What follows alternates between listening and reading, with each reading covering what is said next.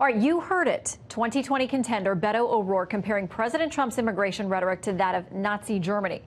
Joining me now to debate, former Washington Post mag editor Cathy Heroux and former acting ICE director, Fox News contributor Tom Homan. Welcome to you both. Thank you. Okay, so 2020 contender, another one, Julian Castro, also says that he agrees with Beto O'Rourke and what he said. This is what he added to that. It's very clear that we have a president who is bound and determined to dehumanize people, to create a fear and paranoia about them in order to boost his own political fortunes. Tom, that is what he said was one of the strategies the Nazis employed. Well, look, when they compared, the administration to Nazis, and he needs to do his homework. I mean, he wants to be president. He needs to study what Border Patrol does and what ICE does. In fact, ICE has an entire division that's dedicated to the investigation, the apprehension, and the removal of war criminals.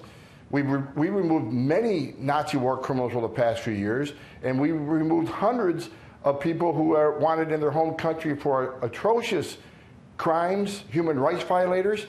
We do a lot of that work. So he ought to study what ICE does before he says things that are so insulting to the men and women who put their lives on the line for this country every day.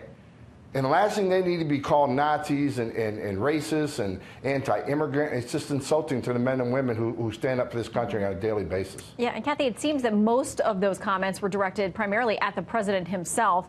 The Zionist Organization of America tweeted this, saying they condemn this type of hateful and ignorant rhetoric in the strongest possible terms. Mr. O'Rourke should immediately apologize for his willful trivialization of the Holocaust. Ever okay for anyone to evoke that symbolism, Cathy? Well, the words are so harsh, but we have 20 contenders who are going to say the worst things possible to sound the most anti-Trump. So I think comparing Trump to Nazi Germany to that time is definitely probably the worst thing you could say about Trump. So these guys got themselves on the map. Now we have 18 others that are going to probably try to outdo that.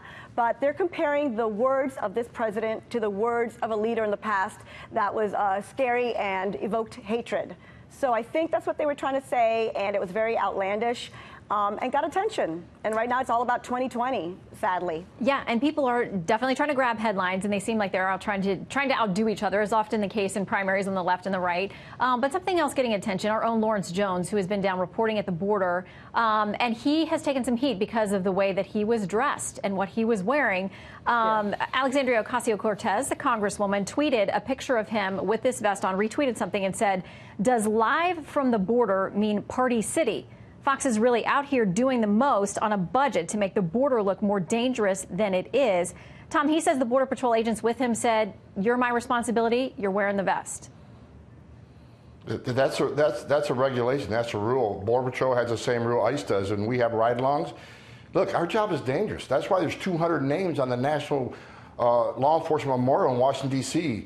Border Patrol agents have died defending the border. ICE agents have died. That's why we wear vests and guns. So the regulation is if we have a ride-along or media with us, they're required to wear a vest. What I would say to Ocasio-Cortez, I think the border is a lot dangerous in the halls of Congress. Every time I go up to the Capitol Hill where she sits and works, she's surrounded by hundreds of Capitol Police, metal detectors to protect her. And I haven't seen any criminal cartels operating within the halls of Capitol Hill. But she's protected. So, it's shameful that a politician would do something like this. It's a dangerous job. And if she don't understand that, then shame on her. I know she's only been a congresswoman for 3 months. But, do your homework. This is a dangerous job. These men and women put their lives on the line, and people die doing this job. Yeah, I mean, Cathy, that's factual. Do you think that the dispute over whether there's actual danger at the border or not is simply partisan, or why the divide over defining exactly what's going on down there? Well, it's definitely gotten partisan. Everyone wants a chunk of that Hispanic vote, and right now they're the fastest growing voting bloc in our country. And they're young. It's a young group. So once you get them young, they're probably going to stay Democrat or Republican. And you don't exactly know what they're going to do, who they're going to vote for. So they're trying definitely to establish themselves as very pro-Latino, pro-Hispanic. So the border has a lot to do with that. But Ocasio-Cortez making fun of Lawrence Jones, he's a friend, he's a good guy, and I think they've told him to wear the vest. This is what he said. He was told to wear that vest, but we've crossed the border. I've crossed that border. I have friends who have worked on the border as agents, and it could be dangerous in places, but other places you don't need the vest. So I'm not sure where he was standing, but no, picking fights on Twitter is definitely not the way to go if you're a politician. It's a little tacky, I would say. It seems the 2019 way things are going, though, although all sides agree that there is much to be done when it comes to the border. We're looking at you, Congress. All right, Kathy, Tom, thank you both very much.